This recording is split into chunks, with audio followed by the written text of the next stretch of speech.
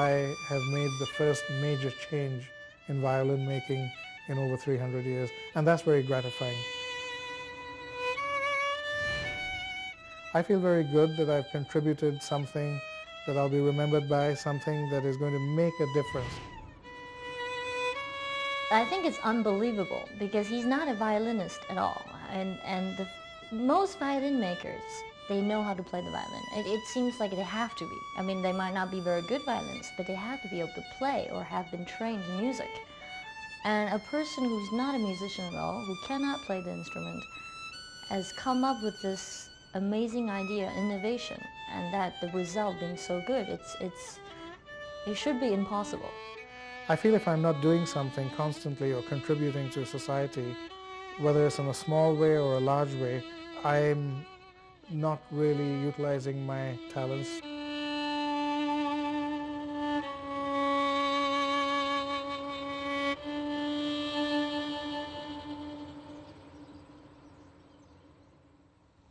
Today on Summit of Life, we follow the international journey of a young, talented professional engineer who had a burning desire to make radical changes to the production and design of traditional Italian violins. We'll find out what inspired Len John to create this unique instrument, how he overcame enormous opposition from the music world, and what it took to turn his dream into reality, right here on Summit of Life. I believe focus is one of the key ingredients. Passion. I want to use that inspiration in a creative way. I really wanted to make a difference in the world.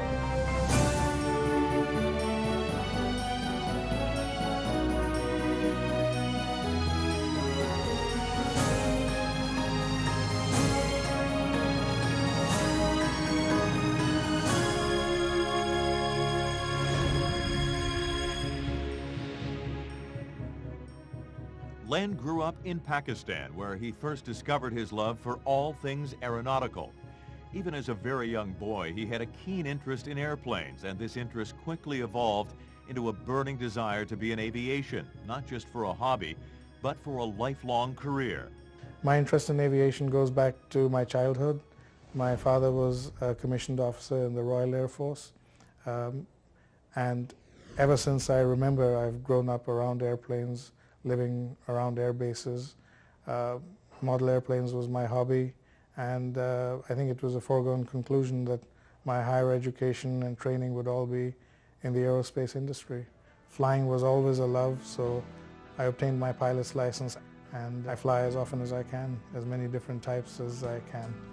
Len emigrated to London, England, where he pioneered the use of a revolutionary carbon fiber composite material that would later be used for the first time ever in helicopters. Armed with this incredible expertise, he moved to Toronto, Canada, where he was immediately scooped up by the former de Havilland Aircraft, now Bombardier Aerospace, to work on maximizing the use of composite materials on the revolutionary regional aircraft, the Dash 8. There, he channeled his immense knowledge and ambition, perfecting the use of high-strength fibers. Today, in fact, the Canadian aircraft industry is the third largest commercial aircraft industry in the world. Len John and his work on composites in the 80s and 90s is certainly a key part of that progress. As well as his love of aircraft, Len has always had an affinity for classical music. A fan of the Toronto Symphony, he was saddened to learn that many of the beautiful old violins had begun to deteriorate, many of them becoming too fragile to play. As a result, this clever, creative engineer began to dream. And he didn't stop dreaming until he had created the world's first graphite violin.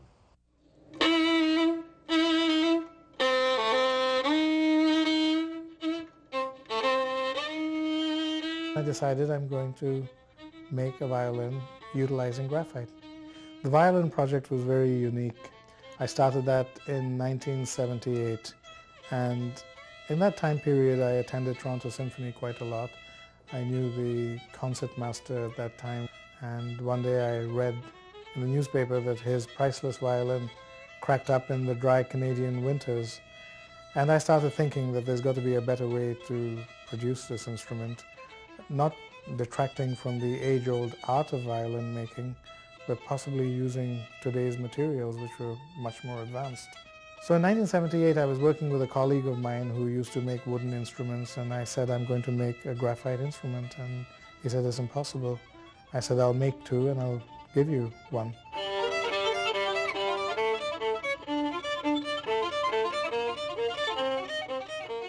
And that's how it started. And I had no idea. I couldn't even hold a violin. I certainly don't play the violin. And I went to the library and I got a book that was written in Old English. It was over 100 years old then. I taught myself everything I know today, made my own mold, a single small mold, produced two instruments. Len branched out a little bit into non-aeronautical things, used his materials, knowledge and expertise, particularly in this violin, which he produced 20 years ago, which was a brilliant application of knowledge and expertise from the aerospace industry.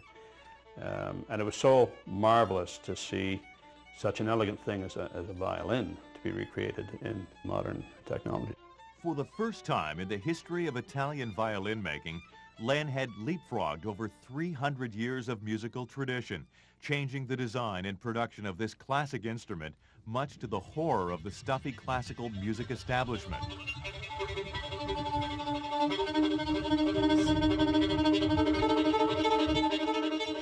I thought, this is it. It's a big challenge. It's not going to be accepted in the very staunch violin world. Here I'm going away from a traditional wood which has curly maple on the back with a very nice flame, and on top is pine and is carved, and very, very rich to look at. And along I was coming with a silky sheen black graphite violin, and how would this be accepted? There are some wonderful builders still around, and anything like this is a vagary, and they just don't want to know about a so-called plastic violin. So there were lots of problems. When I tried to get an appraisal, people wouldn't even look at the instrument, because if it wasn't from Cremona, Italy, dated 1735 or thereabouts, there was no interest in the instrument. Len's disappointment deepened when members of his much-loved Toronto Symphony Orchestra refused to play it. And then the gods smiled on Len. The editor of the prestigious Strad magazine in London, England, gave it an excellent review. When we come back, we'll find out how Len's invention not only garnered a U.S. patent, but also a prestigious spot in the who's who of the world. This unique violin is also now recognized as a national treasure by the federal government. More on that when Summit of Life returns.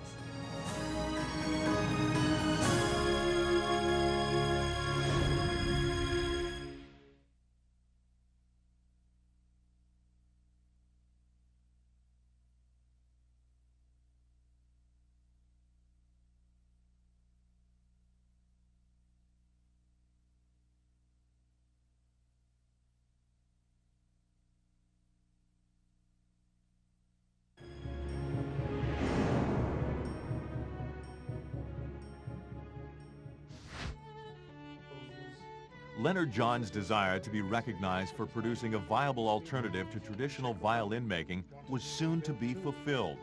At long last, his graphite violin was given the honor it deserved, with the federal government deeming it of outstanding significance and national importance. The black violin caught the imagination of the national media and was featured on radio, television, and in print. Suddenly, Len's violin was a hit.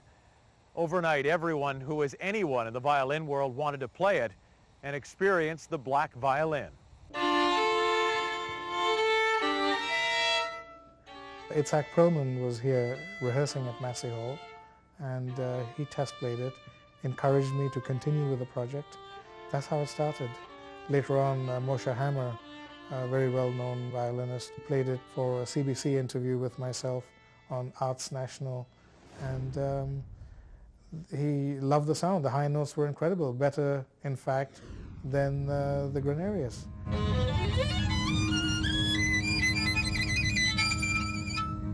I was invited by NASA, actually in the daytime, to give a lecture on bird impact on aircraft structure, and in the evening I had to give a lecture to the NASA engineers on the violin, and turned out to be a very popular event, and I took the instrument down, and there I met a very interesting person, Baron Joel Ferran, And Dr. Joel Ferrin is a celebrated cellist and violinist, and he was initially very skeptical, but he had a student of his there and she played it.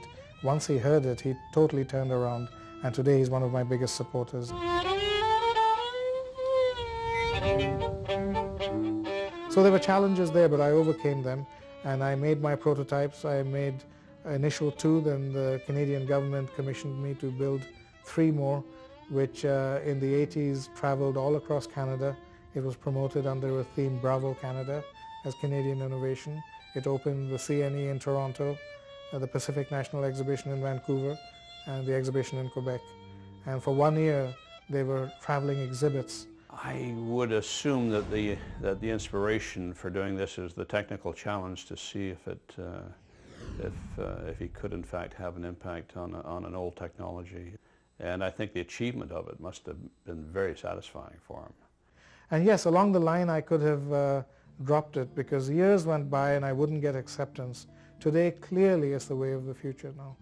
Loving husband of 23 years and father of 2, Len credits his family with providing him the stable and supportive environment necessary for his creativity to flourish.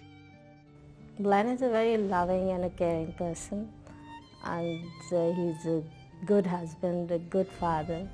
I tell my friends, I'm like, yeah, my dad makes violins. They're like, how? I'm like, in the oven. They're like, right. Yeah, it's pretty cool. I mean, he's told us how, like, the differences between other violins don't make much sense to us, but, you know, it's a change, you know, it's acknowledged. It's pretty cool, you know. I think it's a great thing he's done. His violin is a great achievement, and all the different materials that he makes his violins out of. And it's the first one, so I think it's pretty good. About 15 years ago, National Geographic contacted Len to do a feature article on the violin. It was to be played by a rising young star of the Ontario Conservatory of Music, Zhang Zhang, who at the tender age of 15 had already played with the Toronto Symphony Orchestra. I went with my mother to the Royal Conservatory, and Len was there and he handed me this violin. It was black. And I remember thinking, what is this? I've never seen a violin this color before. And he explained to me that this is not wood, it's made out of airplane material. I think in plain words he explained to me so that I can understand that it was made out of the same material as an airplane. Both my mother and I were very surprised. And I was even more surprised when I played it because it sounded so good. The photo shoot was a success, and Len was gratified by the worldwide honor this article would bestow upon him. He subsequently lost contact with the violinist and didn't hear from her again. Just this past summer, Len attended the Monaco Grand Prix following his other passion, Formula One. Amid all the hobnobbing with celebs and drivers, Len was stopped in his tracks by the sounds of a beautifully played violin. He followed the music to its source to find none other than Zhang Zhang, now one of the principal violinists for the Monte Carlo Symphony Orchestra. They became reacquainted, and Zhang promised to visit Toronto so that she would have the honor of playing the black violin one more time.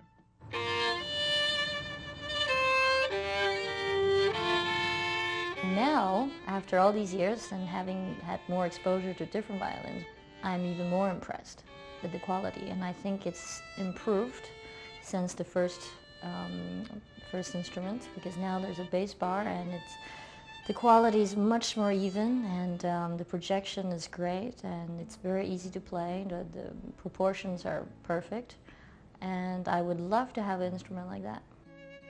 Len's love of music goes back many years and has translated into a passion for collecting antique musical instruments gathered from all over the world. His complete collection is estimated at approximately $250,000. These are some of my musical instruments that I've collected over the last 20 to 25 years. They're not the whole collection, some of them are in storage, but I'll show you some of these. This is a sitar, size 12, and this one I had custom made in 1980 when I got married in Lahore, and I actually went to the store and picked the gourd, because this is a vegetable that produces sitar. And this is another thing I want to look at to see if I can change the traditional gourd, which is quite a lot of changes over time, and see if I can use graphite for this. Here is a bouzouki that I picked up in Athens, and this was also actually picked up in 1980. Beautiful instrument, and again, wood, and another great candidate for graphite. And this is labeled as a Carlo Bergonzi, who was a very well-known maker. If it is indeed a Carlo Bergonzi, then this is extremely valuable, and I can't really place a figure other than to tell you that it's tens of thousands of dollars. And I almost broke it up to utilize the parts on my graphite violin, and then we found out that it may be an original. And of course, this is the graphite violin, the one that I use as my demonstrator. This one is number 6, serial number 6. There's only 8 that exist in the world that I built. This is the 6th one. And this is one of 3 that the Canadian government commissioned me to build. So this is one of them that toured all over Canada. When we come back, we'll hear more about Len's violin and his hopes for its future, right here on Summit of Life.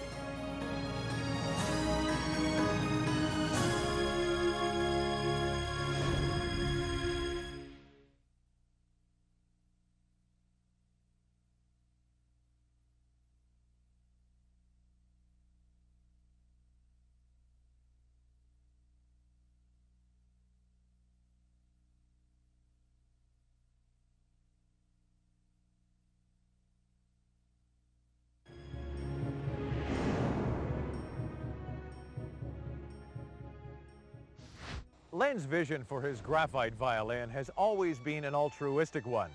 He saw its application as a teaching tool to the masses, to be used by music students all over the world.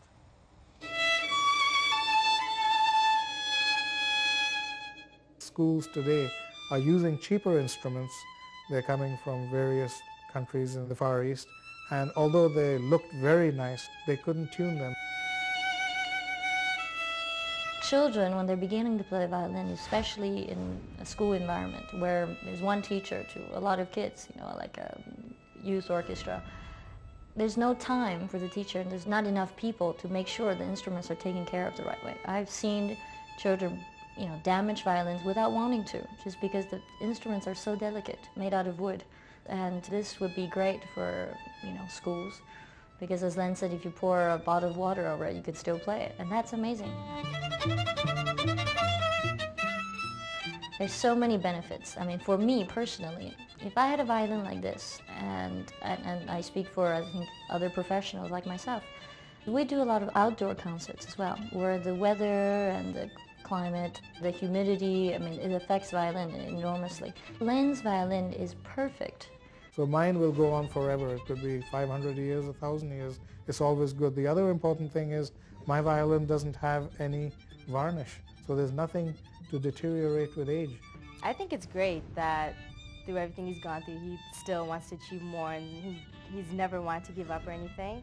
And that inspires us too, that, you know, we should just keep on going and do what we want, and I'm proud of him.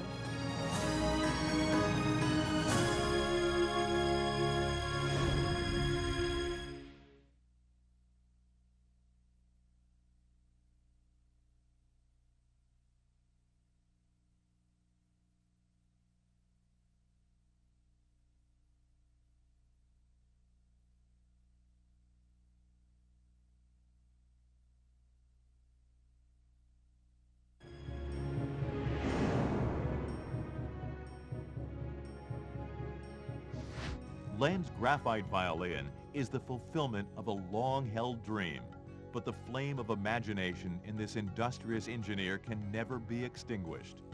Len has shifted gears with his current passion, the design of race cars. I'm always looking for a challenge. It doesn't matter whether I have challenges at work, which I certainly do all the time, but I'm always looking for personal challenges outside that to keep me going. And I've always been interested in race cars. And indeed, watching anxiously is Derek Walker. One of the people I've got to know very well is Stefan Johansson. Stefan is the very celebrated ex-Formula One driver for Ferrari, many other teams. And in fact, I'll be going within a month to Indianapolis to his headquarters and see what I can do with my knowledge and background in composites, because all the cars are graphite fibers and so on. And I'm going to help them to try and rigidize their cars, get increased stiffness, get the weight out, redistribute the weight, and see what I can do. I'm very interested in that. They're very keen to have me, work with them, and this is all because of my interest. It's not really a business venture. I just love doing this. Many of the race car engineers and designers got their start as aerospace designers. The principles, the challenges, the technology are very, very similar to aerospace. So Len's move across to racing cars will be entirely in character and entirely consistent with his background and his expertise. I'm sure he'll do well at it. I think with Len, anything is possible. I think, he's made airplanes, he's made cars, he's made violin. I mean, how far can that be, from racing cars or airplanes to violins? I think anything's possible. I think someone like Len, whose curiosity in life in general and whose, motivation to always do something new, to learn something new, anything is possible. I can't imagine what he'll do next, but I think I won't be surprised. And I think whatever he does, it will be just as good and just as exciting. I'm sure of it. As famous philosopher Ralph Waldo Emerson once said, nothing great was ever achieved without enthusiasm. Leonard John enthusiastically continues to dream. His inspiration knows no bounds. If you know someone with an amazing story to tell, pass the details along through our website at summitoflife.com. Until next time, I'm Randy Taylor. Thanks for watching, and be well.